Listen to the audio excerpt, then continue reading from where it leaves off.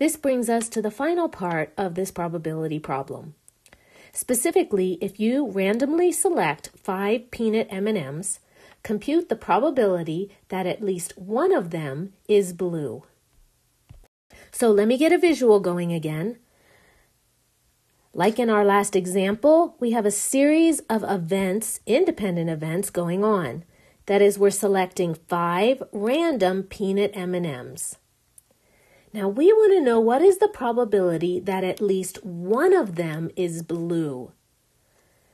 Now this is a lot more complicated than anything we've done thus far, because the probability that at least one is blue, well, that means the first one could be blue, or the third one and the first one could be blue, or the first and the third and the fifth, but not the second and the fourth, or maybe it was just the second one that was blue, or maybe they're all blue. So there's so many different combinations.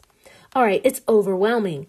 So how are we going to go about doing this? Well, we're going to put our thinking caps on and we're going to do it smartly. Let's erase what's going on and let's get a fresh start. So we're going to erase all those M&Ms and we're going to put 5 fresh M&Ms down. Okay, we've got 1, 2, 3, 4, 5. What is the probability that at least one is blue? So let's put our thinking caps on.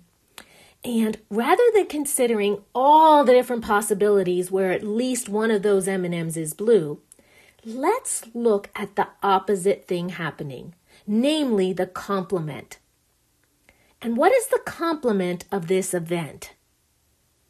See if you don't agree with me. I claim that the complement of the event that at least one of the M&Ms is blue is the event that none are blue, right?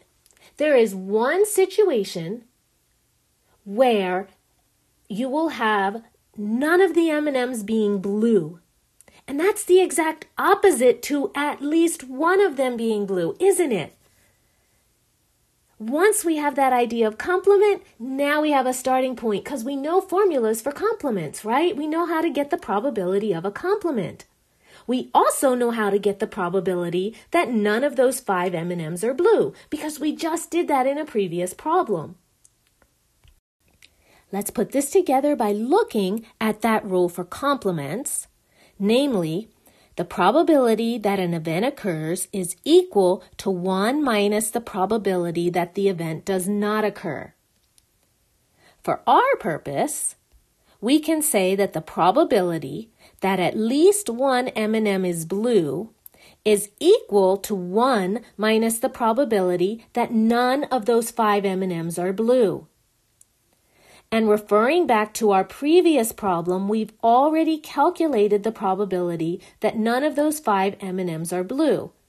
We took 0.77 to the 5th power, and we got 0.271. We just did this in the previous part, so I'm just going to mark that. We just did this in the previous part. We calculated the probability that none of 5 M&Ms would be blue. That probability was 0.271.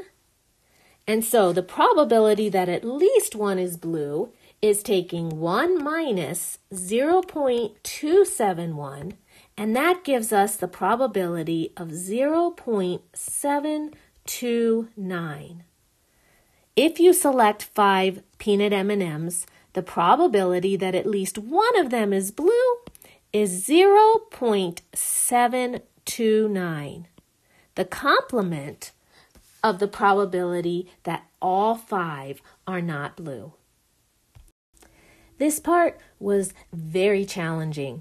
And if you had to stretch your brain a bit, don't feel bad. I am sure everybody in the class had to stretch their brain a lot with this problem. It was extra challenging. In any case, I hope that this video helped to explain it a little better. And if you do have any questions about any other probability problem or this one as well, please don't hesitate to reach out.